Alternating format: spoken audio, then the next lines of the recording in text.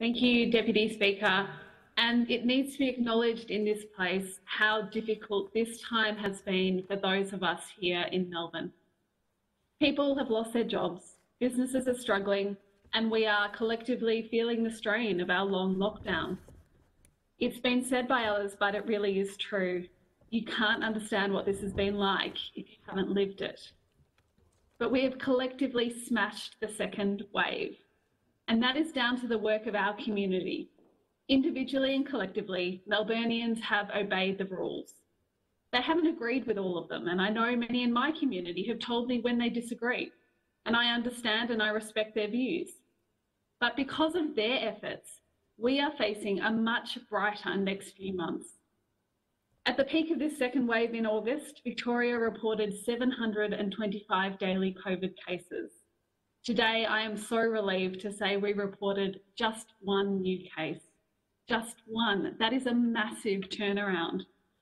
The comparison has to be made. At the same time as the peak of 725 daily cases in Victoria, the UK recorded similar numbers at 891. As I just said, today in Victoria, we have one new case.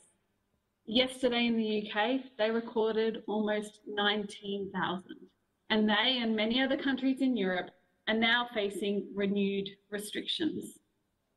Now, Victorians have managed this incredible improvement through their individual and communal efforts, and despite the politicking from the Morrison government. Victorians have been led by a state government that has made the difficult decisions. That doesn't mean there haven't been mistakes. Of course there have been. But leadership in a time of crisis means taking responsibility. It means stepping up and, where necessary, taking the hard decisions.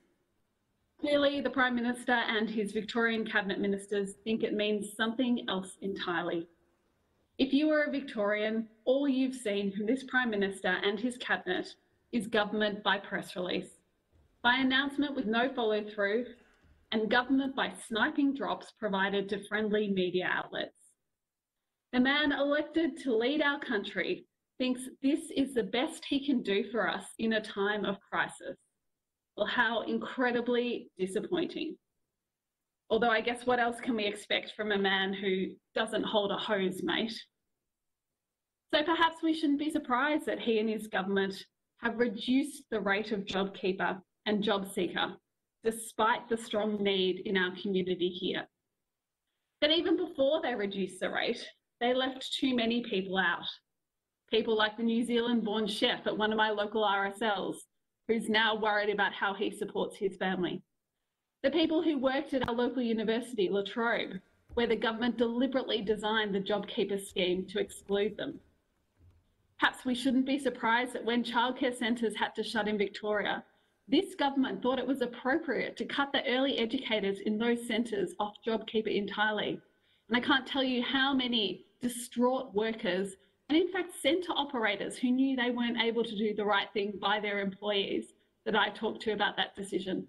Did I get any movement from this government? No, I wrote to the minister and he told me, oh no, it's all fine. It's not fine. It hasn't been fine. People were looking to you to step up and instead you stepped back. Perhaps we shouldn't be surprised that this government left Australians stranded overseas in increasingly precarious positions without a comprehensive plan or a timeline about how to get them home. And this from the man who's built his career on managing our borders. Suddenly he's no longer responsible for them and how people come in through them. And then, of course, there is aged care, the biggest failure of all of this government. I talked about responsibility in a crisis. Nowhere has the failure to take responsibility been more evident than in aged care. We just heard from the member from Curtin about how the role of government is to preserve well-being, to help people live in dignity. Well, I entirely agree. Where have you been during this aged care crisis?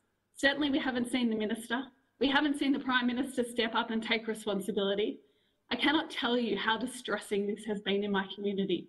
How many families I've heard scared about what's happening to their loved one in an aged care facility. They haven't been able to get answers out of this government.